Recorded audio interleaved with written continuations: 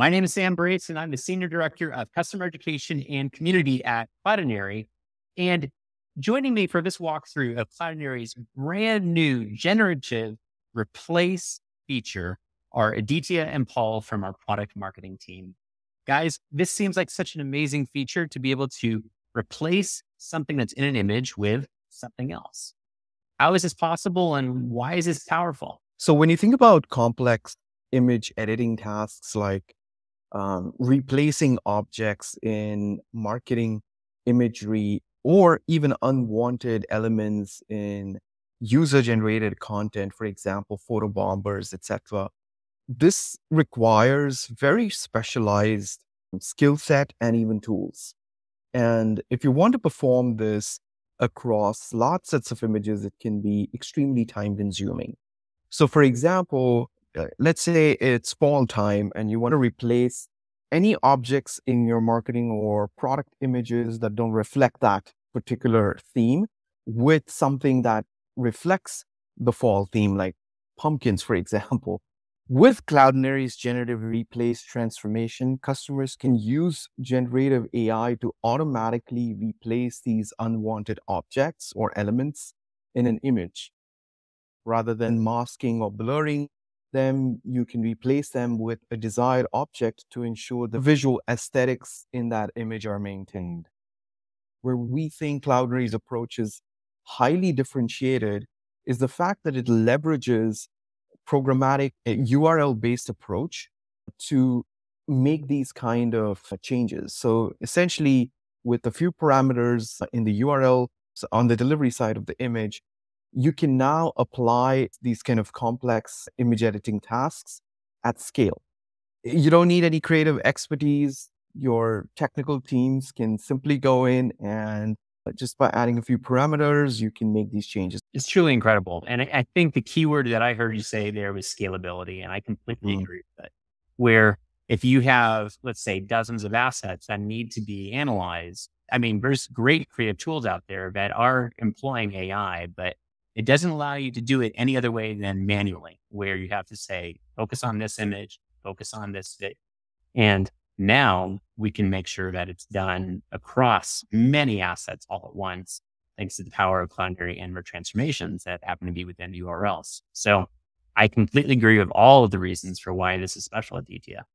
Now, what I would love to see here is, Paul, you're always so good at showing how something is really special with your amazing demonstrations. So how is this possible with Cloudinary's various transformation capabilities? What we're seeing here, these are pretty complex things that even a really skilled, say, Photoshop artist take them a long time to do, right? So we're using the example that you saw in Aditya's slides of this model. I'm in a sweatshirt and, we're talking about thematic changes here. We like the image of him, but maybe we want him in a slightly different style. So you can easily make these changes with our generative AI syntax. I think our product team has done a really great job in simplifying what this syntax looks like. And this is just from a documentation page. I want to call it out just for legibility. I mean, essentially all we need to do is take our image and then apply a from prompt and a to prompt.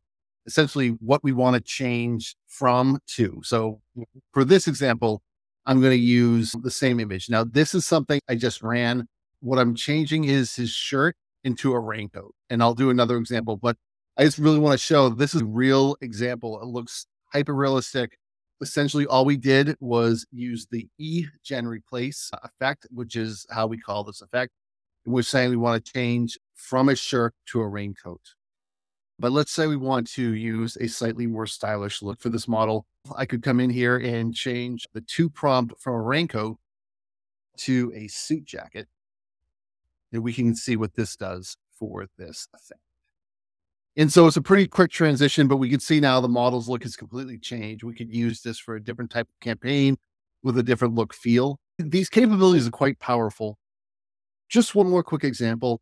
One thing this can do is it can actually create very specific type of transformations, and we can preserve the geometry here. So A lot of times what these transformations will do is they'll take whatever space they want to do the transformation, but we actually can say only change the particular pixels of the from object. So to exemplify that, I can give this the example to, and this is a real example here, to change it from a blank canvas to a Van Gogh inspired print.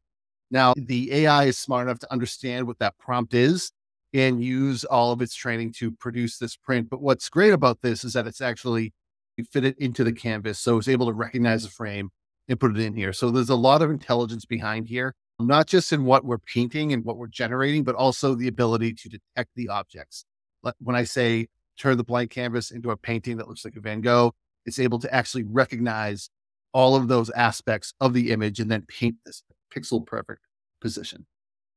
Truly incredible. And the example that you're giving here is so mind blowing when I start thinking about it from the Cloudinary perspective, because before what we're showing here with our AI based transformations, for me to achieve something like this, I would have had to go find a painting that would have been in the Van Gogh style in this situation. I would have had to do overlays and underlays to be able to pull this off, because I would have to essentially layer everything together and also understand the X and Y coordinates of where everything's going to be placing in there, since none of these are exactly the same aspect ratio or width and height. So this is making my life a lot easier and not having to do a complex set of transformations. I'm able to do essentially what I asked to do through standard prompts.